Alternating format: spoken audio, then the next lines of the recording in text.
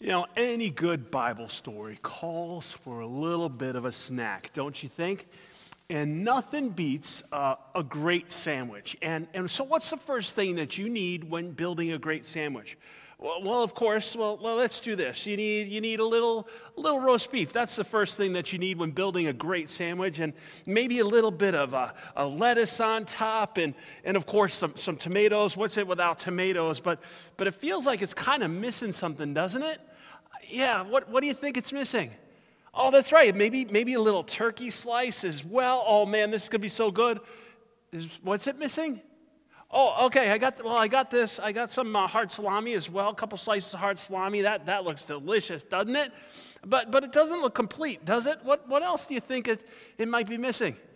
Oh, you know what? I have those right here. I have a couple deviled eggs to put on the top as well. And, oh, yeah, and what's it missing? Pickles? Yep, I got some pickles too, and some pickles, and maybe some cheese. Let's get some cheese on top of that as well. Oh, man, this is going to be a great sandwich. Let's do some little pepperoncinis as well on top of there. And of course, you need a little bit of pepper, a little bit of salt. True? And anything else it's missing? What do you think this sandwich is missing? Oh, you're right. It needs a little bit of mayo, a little bit of mayo on there. I kind of like mayo a little bit, but not too much mayo, not too much, just a little drizzle right there. And you're right. It also needs pardon me. Do you have any Grey Poupon? Yep, a little Grey Poupon is also going to go really, really, really well on there, but not too much, not too much. And of course, everybody's favorite, you need some anchovies. That's what it was missing. That's what you were saying the whole time, that this sandwich is missing anchovies. Man, that looks fantastic, doesn't it? Maybe a little bit of slice of onion. What do you think? Is it? Oh, it's missing something still? I mean, I think I have. You're right. You know what it's missing? Bacon. Lots and lots of bacon. How about we do three-ish? You know what, let's make it this a real sandwich. We'll do that many slices of bacon. And you know what? What else is it missing? Oh, yep, that too. I got that. Don't worry about it. I got a little Cheez Whiz.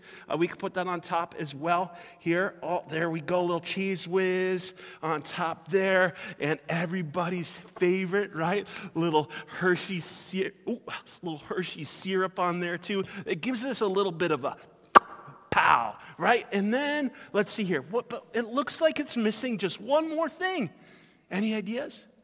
Little bit of crunch. You're right. That's what I thought too. It's missing a little bit of a crunch. Now, you know what? That looks like a perfect sandwich. Ready for any. It's still missing something? How would I pick it up? Oh, you know what? I know what it's missing. It's missing some bread. Well, let's see if we could get this sandwich in between this bread, shall we? Well, let's do it this way. You're wondering how I'm going to do this. 1, 2, 3, flip. And then we'll go here, and let's get ready to eat this delicious sandwich. Well, bread is really the base for any great sandwich, isn't it? What holds everything else together. It satisfies our hunger, and really it's a source of nourishment as well. But even after eating all of this, I'll probably be hungry again, don't you think? Maybe sooner than I might want to be hungry. See, throughout the Gospel of John, Jesus uses 7 I am statements to describe who he is, and while some may seem a bit strange to us, like I am the gate, or I'm the good shepherd, I'm the light, or I'm the vine, each of those phrases has a deeper meaning. You know, in our reading for today, Jesus says, I am, you know what, the bread of life. Whoever comes to me will never be hungry, and whoever believes in me will never be thirsty. What Jesus is saying here is that just as bread and food are necessary for life, our spirits also need to be fed as well. When our stomachs are empty, we want food that'll satisfy that hunger. But when our spirits are empty, only Jesus can satisfy that hunger that we long for and desire. And I know that's a lot to digest. After being without food for 40 days and 40 nights, Jesus was tempted to turn stones into bread.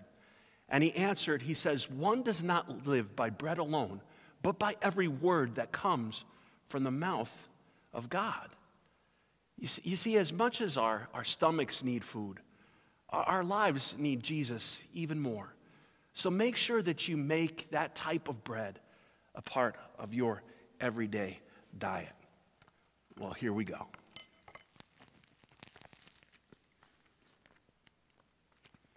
That's a good sandwich.